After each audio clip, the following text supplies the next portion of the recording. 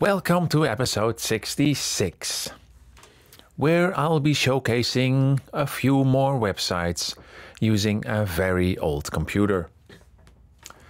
Because this computer is too new for it. This old computer is even too new for it. But perhaps this very old computer can do the job.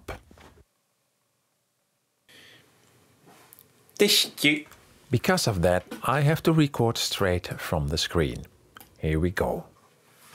I made this little website about Netscape Composer, which was a free software to create websites in. Netscape was the biggest web browser at the time. And I thought, oh, how nice of them to create this free tool to make websites. That's probably why my first website looked so incredibly crap, which you saw in the previous episodes, with capitals and everything. It was just an experiment that accidentally became a real website. This is a music website, hosted on a free host, with some experimental colors. And unfortunately, you hear these weird sounds. Turns out the software still doesn't record audio properly. So looks like the next episodes will have to wait again, because I don't want to record the sound in a different program, way too cumbersome. Anyway, on this page you could listen to small MP3 excerpts from songs in very low quality, because it was of course still the year 2001.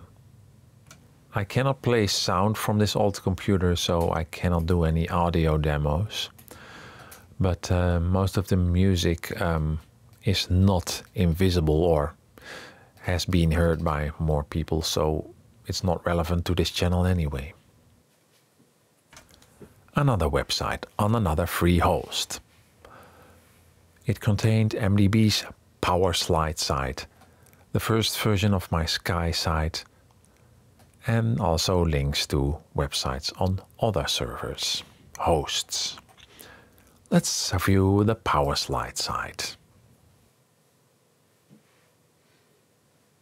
No rollover effects, because this website was also made in Netscape Composer. The graphics were made in Photoshop. Not very readable, but in the style of the game.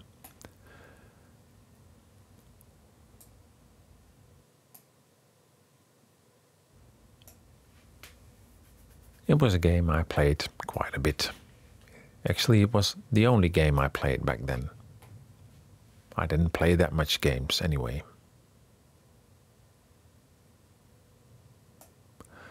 What was cool that there were no borders. So there's some pretty crazy stuff going on. The third picture on the top, the car is standing on the sky.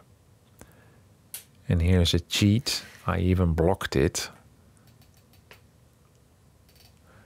With cheats you could fly and ride on walls and everything.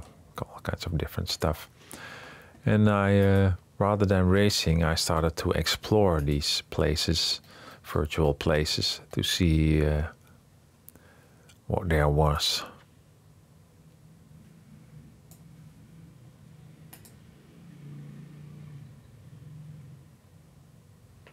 The game is actually still available to download on GOG.com, I think, G-O-G. You can download and play the game if you want for a couple of dollars. This website on yet another free host is more an art piece than a website. It was made in 2002. It's basically a click-through website with some images, and the background matched and even diffused on the edges, so the images are actually GIFs rather than JPEGs. And there are scans of art that I made once upon a time.